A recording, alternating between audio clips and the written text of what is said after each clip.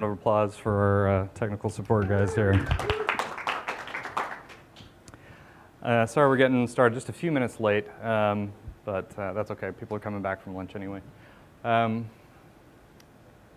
cryptography or cryptographic acceleration on an i.MX6. If you are not here for that session, you're in the wrong room.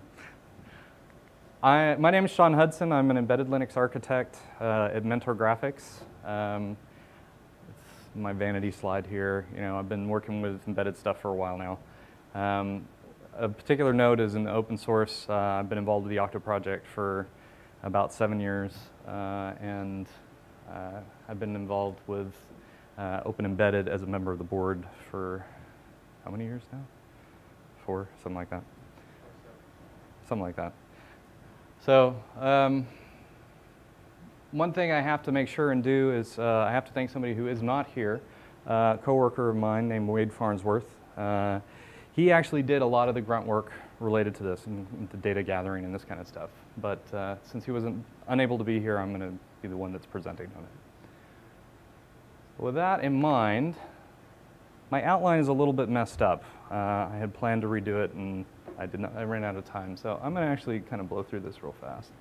I'm going to, well, verbally, I'm going to go through real quickly some basics of cryptography. I'm going to talk about some of the ways that we get access to hardware acceleration through the kernel, and specifically what we did with the i.MX6 to make that happen. So some of these things are still applicable, but they're a little out of order. I know everybody's sleepy after lunch. I tend to thrive best when I have people who are engaged in the presentation, so I will pause frequently to make sure everybody's still awake. And I will try and crack jokes, but they're engineer jokes, so you'd take that for what it's worth. So this, the best kind. So this presentation is basically geared towards some pretty specific things, and I want to call them out. It's about using cryptographic hardware, okay, the acceleration that provides from user space. And the reason why that's important, hopefully will become evident, but it has to do with the fact that I'm not going to spend a whole lot of time on kernel internals. I'm not going to spend a whole lot of time on drivers. I'm going to talk about putting together this whole stack so that from user space you can actually make use of this hardware. This focus really came from, we were doing some pilot work to figure out if we could accelerate some cryptographic work on the i.MX6. So that's the genesis of this talk. A lot of this is generally applicable because of the fact that we're trying to go from user space all the way down to hardware. So I was asked to try and make sure that I cover this in a fairly general way, but it does come primarily from the i.MX6, so I'm going to try and walk that line. So first off, you know, I don't know how much experience there is with cryptography in general here. I wanted to make sure that we're clear on some basics. Cryptography is pretty simple, at least in principle. And this is my own wording here. You're trying to take some piece of information, a message. You're trying to send it from one point to another and make sure that a guy in the middle can't understand what that message is, or certainly can't understand it in a reasonable amount of time. You define what reasonable is. So there's a lot of fluidity in that definition. But that's it in simplistic terms. Moving beyond that, just in general, most cryptographic solutions, in particular most cryptographic algorithms, rely on an asymmetry in terms of the complexity. This is basically critical both in terms of the way that we ensure that that reasonable time doesn't occur, but also in terms of what the impact is for us. So what this essentially means is that we have brute force attacks. Brute force attacks are where you're basically trying everything in the key space in order to decrypt the message that was sent. So it shouldn't be feasible to take a brute force approach on any algorithm that, again, will result in a reasonable amount of time before you can find a specific solution. Now, reasonable also moves over time because of the capacity of our hardware to actually calculate keys and try things out. Yeah. And in fact, And I talk about it in terms of cheapness here. Encryption and decryption should be relatively cheap in terms of computation and in terms of time. Right. So basically, you want to take, when you pass this through a transform, you want to have the information very difficult to actually rip apart using brute force, but you still want it to be reasonable to be able to produce that ciphertext. If you take 10 years to convert a document into ciphertext, then it's useless to you because the applicability of the data is gone. So, and this goes back to what you were saying, or I think you were saying, as this model continues to expand, that means that the computational needs for both encryption and decryption also go up. Yeah, we want to make sure that it's very difficult here, but in order to make it reasonably difficult here, we still have to put forth some effort in terms of the encryption and decryption. This is all pretty basic stuff. Again, I just want to cover it real quick at a high level because it's going to inform what we do later. A little bit more about this. So the basics of cryptography, as I said, are pretty simple, but what we begin to do with basic encryption is pretty cool, at least in my opinion. You've got two major pieces that most basic encryption requires. You've got a strong algorithm, something like AES, and then you've got a strong key that comes out of a pretty large key space. That goes to the whole brute force attack thing. So once we have those in place, the basic encryption is going to enable us to do things like tamper detection. It is very basic. We're looking to see if somebody modified a message. We use this more for hashing than anything else, but it also is used in boot processes and things like that. Secure storage, of course, that's where you're just taking the information and keeping it secure. This one's a fun one, too. Now we can actually take keys. Initially, ciphers were just passed, hey, psst, this is the key, and that limits its applicability. But once you have some of these algorithms in place, now you can do some key exchange in a secure way, knowing that somebody in the middle can't intercept them. So all of these systems start being built up on top of just the basic core encryption. Secure identification authorization. This becomes real important for IoT. If you've got thousands of these little nodes floating around in your home, you need to know that the actual endpoint that you're talking to, gateway that you're talking to, is the one that you're supposed to be talking to. If you're receiving an update, you want to make sure, and that goes back to tamper detection and some of the secure storage, you want to make sure that you know for sure that you're talking to the right person and to the right end node. I say person, right computing device. Like many engineers, I tend to confuse people and computers. So also secure execution. This goes back to what I was talking about as far as the having the secure boot process, where you know you're running an image that is what you think it was. That goes back to also tamper detection. So this is kind of the basics. This one is one that I have to say over and over. It surprises me how many people, certainly lay people don't get this, but even a fair number of engineers don't seem to get this. You can take an absolutely strong algorithm, apply it in the wrong way, and have zero security. So just because you have a strong cryptographic solution in terms of an algorithm, which we tend to overlay that, it does not mean you have strong security. So don't think that just because you applied a strong algorithm that you're safe. We all know about how secure Wi-Fi is and some of the initial standards around that. And WEP was a victim of not a weak algorithm. It actually had a pretty decent, strong algorithm. It was just misapplied. And the key space was actually very poorly defined. So moving on then. So we were talking about cryptographic acceleration. I said that computational complexity is driving us to look for hardware acceleration. There's a couple of different classifications. If you go out there and you look for these, you're going to find a lot. There's different types of hardware that do cryptographic acceleration. This one is one that's pretty easy. I use the example of smart cards. Standalone device.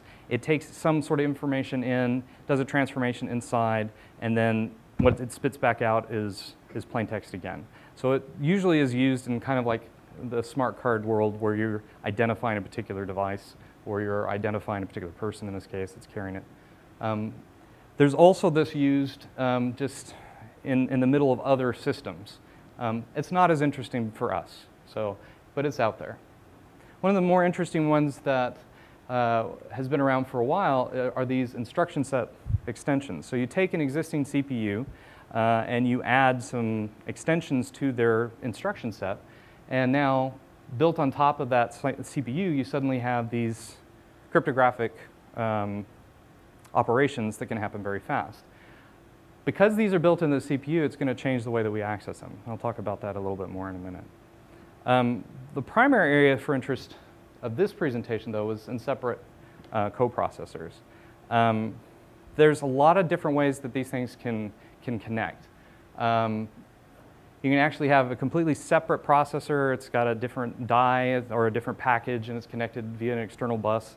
Some examples of this could also be something like a PCI card that's sitting in your bus and a server that just offloads some of these cryptographic operations. An example of this type of module is something called a trusted computing module. The trusted computing module is actually, it's a standard. It's not an actual implementation. So when we talk about a TPM, there's different implementations of this, but it's a standard that defines a separate processor that does all of these types of things. It goes well beyond just cryptographic acceleration. So I'm going to gloss over that, but the TCG actually manages that standard.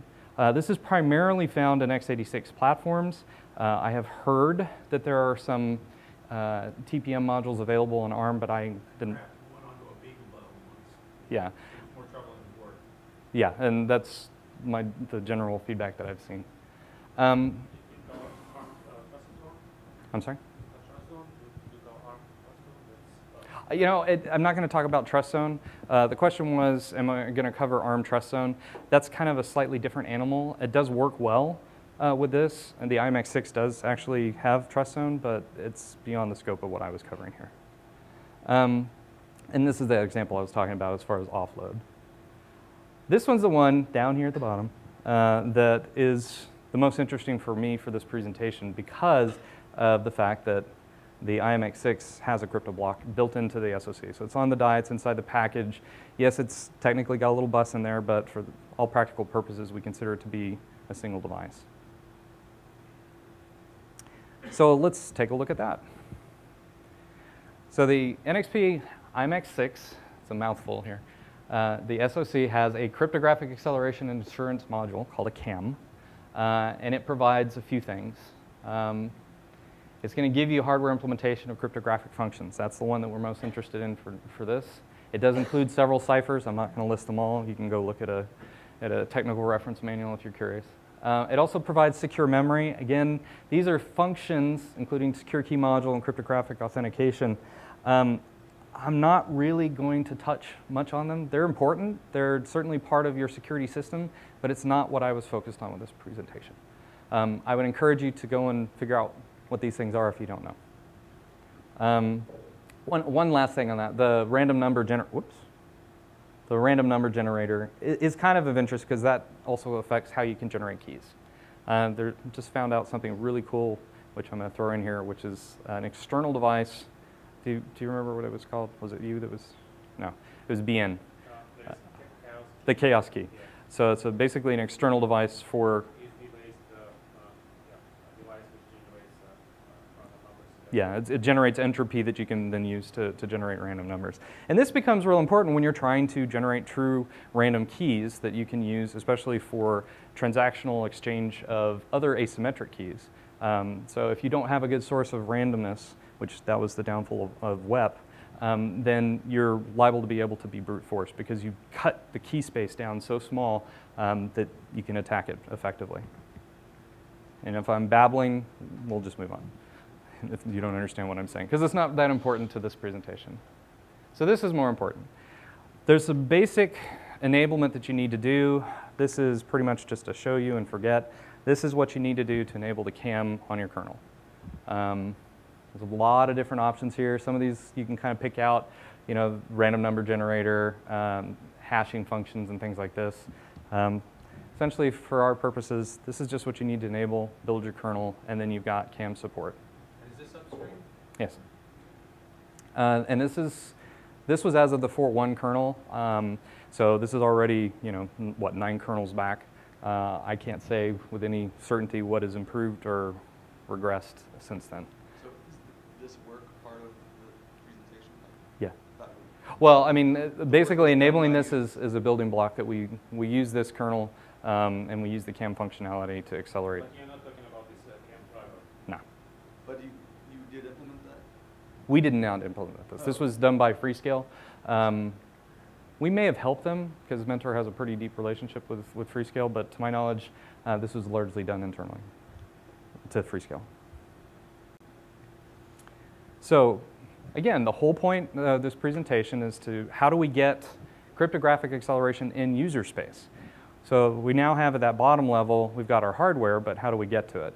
So let's talk first about some of the different implementations. There's a great presentation by Merrick out there a couple of years ago that talks very similar to this, so I'm not going to spend a lot of time on these, but this is how you can get cryptography or cryptographic operations, not really acceleration, in your user space. The first one is just a pure software implementation. You literally just take CPU instructions, you execute it like you would any other program. There's some really good things to this. It's very portable, especially if you write it in the C. And it supports an arbitrary set of algorithms. You can tweak it however you want. It's very modifiable. The usual stuff that comes with a software implementation. Unfortunately, it does have a cost. It's now going to contest on your CPU. So you're going to take a lot of cycles. And I didn't put this up here, but one sort of benefit to this is that it's all inside the CPU. So you don't have a lot of bus traffic. Yes, you're going to have memory access and things like that, but you're not going out across that external bus, for instance. One thing that is also a drawback is a lot of times the CPU's general purpose instruction set is not really optimized for this. So it may not do this real efficiently or as efficiently as we would like. Unless you use those two subsets you mentioned earlier. So how about we talk about CPU instruction extensions? So there's a little bit of a different look at it when you have a CPU that now actually does some of these hardware things for you. The thing about this, though, is while it makes use of hardware acceleration, and it doesn't involve the kernel, which is important, you're limited to the set of algorithms that are supported. So in the case of like the Intel extensions, I want to say, yeah, I think it's only.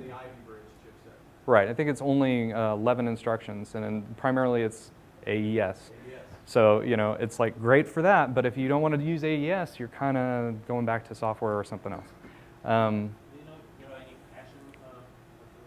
I haven't seen any hashing implementations in there. It's just basically just the AES piece of it. And that was important for Suite B, but NSA now tells us that Suite B is going to be overtaken by quantum computers. Yeah, and and I don't even touch on that kind of thing because that blows all sorts of things out of the water. One thing just historically about AES. Yeah, I mean, when you have that kind of computing capability. But AES was actually designed from the get-go in order to be hardware efficient. So it is a block cipher that from the start, that was one of the requirements. And so that's the reason why you see it is very popular as far as being implemented in hardware. So these are great if you happen to have, you know, a CPU with these and you happen to need that particular algorithm that works great for you. Software, as we said, you know, has some great benefit to it, but also has some drawbacks. But what do you do the rest of the time? Maybe you have a hardware accelerator, like you have the CAAM module in the i.MX6, and you want to make use of it, but you also don't want to have to write everything yourself. So that's where the kernel APIs from userspace come in. And I'm going to come back to that. Yeah. Are you going to be talking at all before you go on the front about protecting the keys? You know, a pure user space implementation, software implementation is no protection for the keys for anybody who gets in through a buffer overflow attack or something. No, I'm not. I mean, that is something that is very important. The question was if I was going to be talking about key protection techniques, in particular in a software context. Is that right? So in a software implementation. There's so much to security. I was being very facetious when I said it's very simple. Yeah, it's very simple in principle. When you apply all these layers, it becomes very complex. Key protection is incredibly important also from a human aspect. So, I mean, there's a lot of this that I'm not going to touch on. Yeah, What I'm, secure storage inside the CAAM is one way. yeah. But data in use, that's a significant problem, especially as everybody starts moving over to virtualization, because the memory has to be written someplace as it transfers from one machine to another because of process migration. Right. So that is a problem. Yeah, and how do you make sure that that's secure in transit? And you know, there's all sorts of different principles to this. So I'm not a security expert, and I don't pretend to be. Very few people can really claim that well. He's probably one of them. So my focus was really, how do we actually make this work? Again, from user space, just a general program that wants to start accelerating some of these operations. So let's dig in a little bit into the crypto APIs in the kernel. A little bit of history. In 2.5.45, according to what I found, the kernel basically had a cryptographic framework internally. This was brought in order to do things like accelerate IPsec and to do the calculation in a uniform way. That's great, but that's all inside the kernel. We're wanting to get from user space down. So this is where we start looking at user space APIs. The kernel provides two APIs. There's CryptoDev one, which I'll talk a little bit more about, these individually. And then there's AFAlg. Yes? Okay, you're right. It's not internal to the kernel, but I'll talk about that as well. So being a user space interface is technically not. I sure did. All right, I owe you a mint. As with all user space APIs, these are going to provide hardware abstraction, and they're going to allow your program to run independently of whatever the actual underlying hardware is. So let's look at CryptoDev. Did I misspell it there too? No. All right, good. So this is basically an implementation that in Linux that is compatible with the OpenBSD cryptographic framework, OCF. It is not binary compatible. It is not the same. So it is a separate implementation, but it does make the effort to be compatible. It creates this dev crypto device, and then it's managed just like you would any other device. So you use standard ioctls to interface to it. And this is still pretty basic stuff, right? It's pretty low level. You're not getting a whole lot of high level functionality here. So I'm going to walk through enabling this. I think one comment is that CryptoDev is mostly abstraction layer, right? So it doesn't provide a whole technology. It uses either a picking kernel or some other devices or drivers that provide the algorithms. So CryptoDev is just the user space. Is that what you just said? No, it's fine. It's a good point, and I have a diagram that I'm going to show at the end that kind of demonstrates this. But the comment was that CryptoDev provides really another abstraction but does not provide an actual implementation. So in the CryptoDev layer, you don't have a set of algorithms that are implemented. It is an interface layer that gets you either to the kernel implementation or to hardware. Which is a good point, and it comes out a little bit more clearly in a diagram I got a little bit later. So enabling this is as he said, this is an out-of-kernel module. I think it should be out-of-tree kernel module, and so it has to be compiled separately.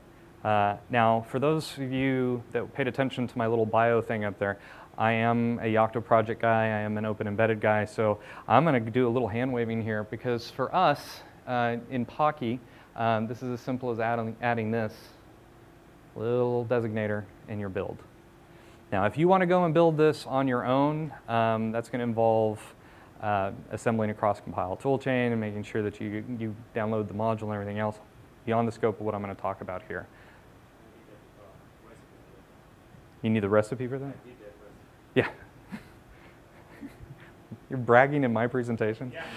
So Dennis did that implementation of the recipe. Anyhow, so this enables it. Once you've done that, you've got the module, and we'll move on from there. AFALG, let's talk a little bit about that one. So it uses a socket interface to connect with a kernel. So it's literally a socket type. This is inside the mainline Linux. So it doesn't actually require that external module compile, but it does also require additional kernel configuration. So what's the kernel configuration? And these right here enable it. You can actually enable both. I haven't had any problem with doing that, at least not on this kernel. So if you want to play with both, you can. So let's talk a little bit again. At this point, we're still building up the stack, right? We've got the hardware at the bottom, we've got the kernel, and we've also now got a way to talk through the kernel to that hardware. But we still are doing a lot of the heavy lifting ourselves at this point. You can implement the algorithm directly or talk directly to the hardware to have it do some of the calculations, but you're having to manage a lot of things. Instead, we chose to use OpenSSL. So, this has a lot of benefit, especially when you want to abstract yourself from potentially situations where you have the AENI, or you have the instructions that are available to you to directly do the implementation, or you have hardware in different cases. So now you can write an application that doesn't really care. It just wants to get to some form of hardware acceleration. And SSL will fail over to software, and that becomes important when we do our comparison. So, as always, there's a few steps, and I'll cover that in a minute. Here's the pretty picture. By the way, I lifted this from somebody's presentation on SlideShare. I thought this was exactly what I needed, so I'm giving them attribution. But this is essentially the pathways. Now, it's a little bit blown up, so it may not be completely clear. But this is where your application is living, and that's where we want to spend most of our time. So we're using OpenSSL, either via CryptoDev, through the CryptoDev Linux, down into the core, and on either to the hardware or out to the kernel implementation.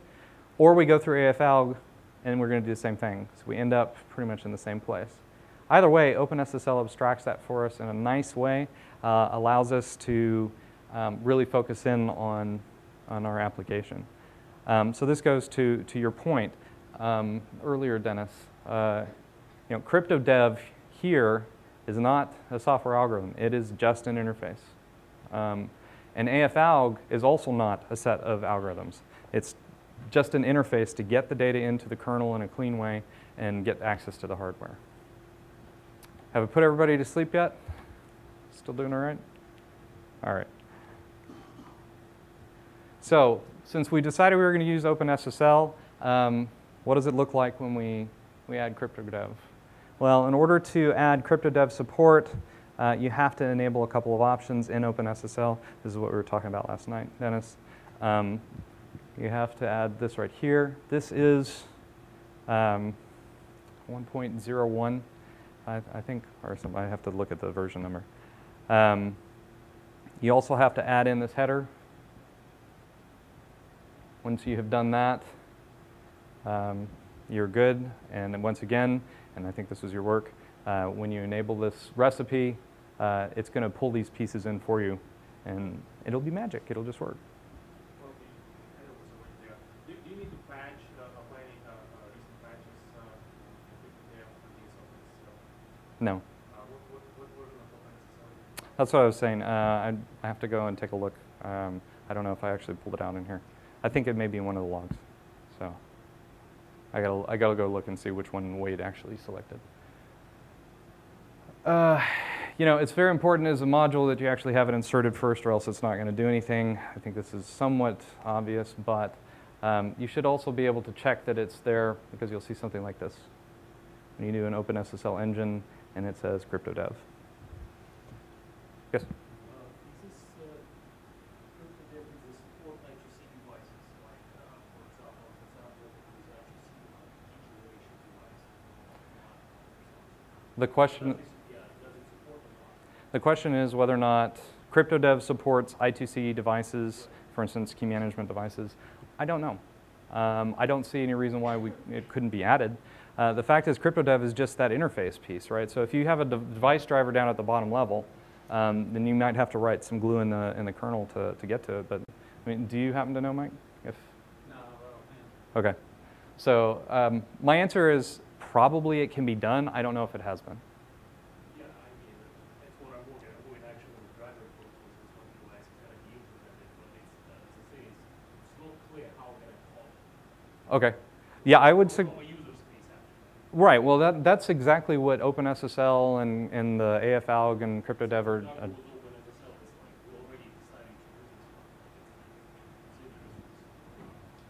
What time am I done? How much time do I got? Okay, so I should probably pick it. I don't have too many. Thank you for the question. I don't think that's there yet, but I don't think it should be a heavy lift to add that support in. So let's take a look at what would be required to add AFALG. So here's the answer. OpenSSL 1.02, it did not support it natively. Okay. However, there are plugins available that will provide the support. OpenSSL is an extensible framework. So we actually used a plugin that we found here. Basically, it has been advertised that native support for AFALG will be available with OpenSSL 1.10. That was the number that stuck in my head. So hopefully this gets edged out pretty fast. We always have a leading edge problem where we're chasing that. So I don't know how far off we are from 1.10 to tell you the truth. So I'm going to do a massive hand wave at this. You can build a plugin, basically follow the directions in there. There's no point to me telling you exactly what to do there. Standard rules apply on that kind of thing. You do want to place this into user-lib engines once you have that AFALG plugin library. You also need to add to your configuration in OpenSSL. These are the magic lines that do it, in particular AFALG, AFALG engine, and then you give some of the cipher choices here that AFALG will support, including digests. Most of this, when you lay it up here, kind of makes some intuitive sense, I hope. Any questions on that? So OpenSSL doesn't have either of these by default. What is it? Just vanilla The question is, what does OpenSSL do if it doesn't have these by default? It uses a software implementation. And that, like I said, will become something that we will look at when we look at performance. Yes, sir? His question earlier, if somebody were implementing a kernel interface to an encryption module of some sort, is AFALG the way of the future? Is that crypto? It's a good question. I kind of avoided making a recommendation. If you look at Merrick's presentation, he actually comes down very clearly on AFALG as the way of the future. I'll tell you, when we get to my data, you'll see why I kind of hedge a little bit here, because I suspect that some of your particular performance is going to depend on your hardware, the specific kernel, and things like that. And we'll see why. So let's take a look at the actual comparing the performance. So we've got our stack now. We've got our OpenSSL app at the top. I say app. We've got our OpenSSL at the top. We've got the different layers below it. We're going to actually use the OpenSSL speed command to help us to measure. But of course, you can use your application sitting on top of OpenSSL very cleanly. We use the elapsed argument, so that we can get some idea against wall clock time rather than CPU time. That was just a choice that we made.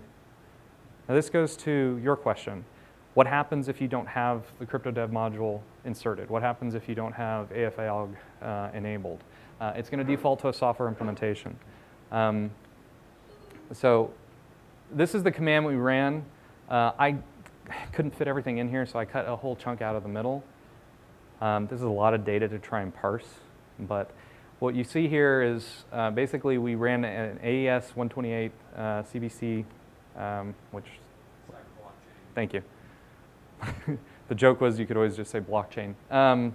Anyhow, so we ran for 3 seconds on each of these, and these are the number of blocks that it actually managed to to encrypt using the cipher of this size, or the block of this size, and using that cipher. So you can see there's a whole string of these, and then it talks about kilobytes per second. It's a lot of data. I have a little table at the end, which hopefully I'll surprise you with. So this is just the software implementation, all right? So let's try it again with CryptoDev. So again, this is using OpenSSL. In this case, we pass the CryptoDev engine on the command line, so OpenSSL speed, engine CryptoDev. This is our nice indicator that CryptoDev is running. Once again, we see these nice lines showing the different amount of blocks. And I'll summarize these at the end. We decided that we really wanted to confirm that this was being used, so this little, looking at the interrupts gives you an indication, because you start seeing CAAM interrupts there. That's just a sanity check. Make sure you do what you think you're doing. So once again, for the AFALG case, we just look at engine. Oh, darn it, that's a cut and paste error. Sorry. It should say engine AFALG, which is what this command actually says. So ignore that part. 2 typos. I guess I'm doing it right. And you get the confirmation here. And then same kind of output. There's a whole bunch of garbage in here that, it's not garbage. There's a whole bunch of information in there that includes things like your tool chain and some of the configuration options and stuff that wasn't really necessary for us. So there's. I'm going to let this sit for a sec.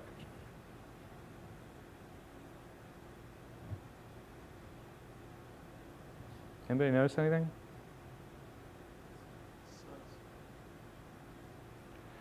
So when we got this, we were really puzzled.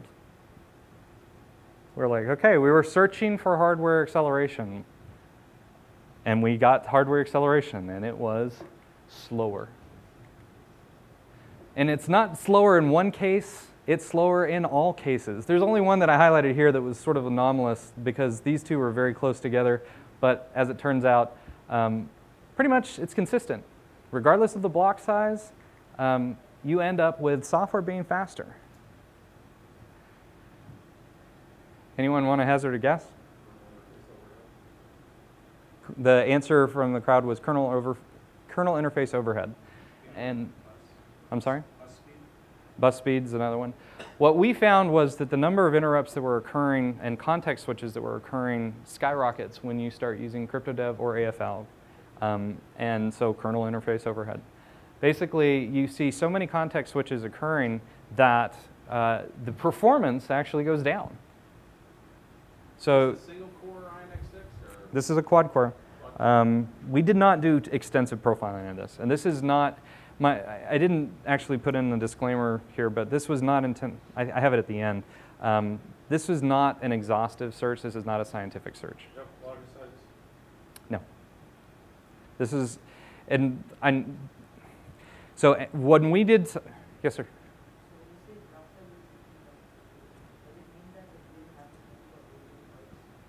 I can't hear you, I'm sorry. When you say block size is 16 or 64, you have delay of 16 bytes only.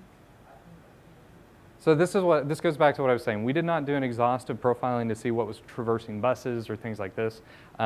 This was just the block size that we fed into this. Whoop. This was just the block size that we fed in. And there was a question up front here from Dennis about larger block sizes. We didn't go, I don't think we collected the data, but it remained consistent up until, I think, 32K bytes. And I think it's right around that point that there's inflection. I kind of like this one because it was nice and tidy. Yeah, it's going to depend on your hardware. So the point here is that especially when you have smaller block sizes, the transfer is very, very expensive. When you start getting up higher, you notice that the delta is dropping. And I didn't really extend this table out. We didn't do an exhaustive block search, but 64 might be actually other way around, quite small. Right, and that's what I recall, and I should have captured that, but I didn't. As you get larger and larger, you're getting more efficiencies in terms of transfer, so the overhead in the kernel is less. So you do begin to see at some point in time. Usually there will occur a flip over where the hardware acceleration actually now does make enough of a difference. One of the other things, and it's a conclusion I want to get to, and then we'll continue with the heckling from up front, is so we were very puzzled by this. One of the other things that we found, which was nice, and you can't really see it in that data, was that the CPU utilization did go down. So the offload processing was occurring. There was still, however, a lot of overhead involved with doing so. It points to places for optimization. If you can reduce the amount of overhead, you're going to get better CPU utilization. You're also going to get faster operations. You said But it went down, but how did it compare to the loss in performance? I mean, was it still higher percentage CPU per throughput? we didn't quantify that, and we should. Like I said, we just expected to see a set of operations that went the other way. So when we discovered this, we kind of fell on the floor and we scratched our heads for a little while, and then that was part of the reason why I decided that I think it was worth. You should have included at least the number of percentage CPU utilization, right? Because I mean, if it goes down. Well, if it goes down because you're doing less, then Yeah. it's It's not zero, right? So, sure. You probably really want to do a test where you have something like computation and see how it affects. Right, and so for our purposes, this was good enough. But I think that one of the things that, and this is sort of my blanket, this was not intended as an exhaustive analysis. This is really intended to kind of promote the idea that it's not a slam dunk. Just because you have hardware down there, you have enough things going on in the middle, you need to make sure that you profile it and understand what it is that your particular use case is. So make sure and run your own tests. If you can pass very large block sizes, you may get enough benefit just as is to not have to worry about it. But there's certainly opportunities for optimization that exist. And also, because of the fact that you are definitely freeing the CPU a little bit for offloading, you may want to do this, even though you know it's maybe a little bit slower, because now you're regaining some of your CPU budget for other operations. So that was pretty much the sum of it at this point. And we have questions? Can you configure OpenSSL to do some kind of decision based on the inputs to go software or go hardware? I don't know. That's a good question. I don't know. I don't think so right now, but if you did, you don't implement that has something to do with block size. Yeah, I think that's what he was referring to. threshold or something. Yeah, I mean, that would make a lot of sense. So the question was if there's a way to configure OpenSSL so that it will use a different algorithm depending on the block size. To my knowledge, that doesn't exist, but I don't think that would be difficult. And I think you're also seeing some impact of the caching architecture, because since you were running on a quad core, anytime it was going into the kernel, basically it's blocking the process, which then something else gets scheduled. Next time you get scheduled, you're coming into a cold cache. You're dropping 200 clock cycles for every cache miss. Yeah. All that stuff starts to take effect. Yeah, it's hard to disentangle the specific hardware effect of multi-threading and the actual performance change. So yeah, cache misses is something that everything you read on this says make sure that you have page-aligned memory, which is another big one. All of these types of things are going to factor in. So. Did you use the Freescale kernel for this, or was it inline? It is a Freescale kernel. Okay. So an MX6 UL, I see about a 4 times speed up. I'm sorry? An MX6 UL, I see about a 4 times speed up. Yeah, this was not on a UL. This was just on a stock i.MX6. It was actually a Saberlight clone, ultralight. So yeah, I know that there's been a lot of improvements, and like I said, this is a 4.1 kernel that I ran against with a specific version of SSL. Things may have moved on quite significantly. I know that they continue to scrutinize it. Okay, that's good to know. I didn't know that. It's real sensitive to quite a few different variables, which is why I keep emphasizing. Make sure that you know your particular use case and try it out. You may find that it performs just fine for what you need. Any other questions? Yes, sir. You mentioned that there's a software implementation in the kernel, so is there something really terrible case where you incur the transfer cost down to the kernel and then end up doing it all in software because you don't actually have the hardware support for it? I was going to say it depends. There's actually two different ones. So, yeah. So there's implementations of some algorithms inside the kernel itself, inside the crypto framework, and there's also an implementation, just pure software, inside OpenSSL. OpenSSL, if you're using it, I don't think there's any pathological case where it detects that it doesn't have CryptoDev or AFalg and it tries to pass it through the kernel anyway. I was going to say, I don't think there's any way for it to do that. So, yeah, I mean, but there are separate implementations in those two spaces. The reason why the OpenSSL one in software seems to do so well, I think, is because it doesn't have all that kernel overhead. Because it's all CPU instructions and everything else, it has those nice things that I highlighted before about a software-only implementation. Well, if you just run it on a single core, right, you won't have CPU left for anything else. Right. Why not? The comment from the front here is, you know, if you do run this on a single core, your core is gone, right? You probably consume the whole thing. I didn't actually show some of the capture in terms of percentage of CPU utilization, but it'll try and rail it. So it'll consume however many cores you want to throw at it in general.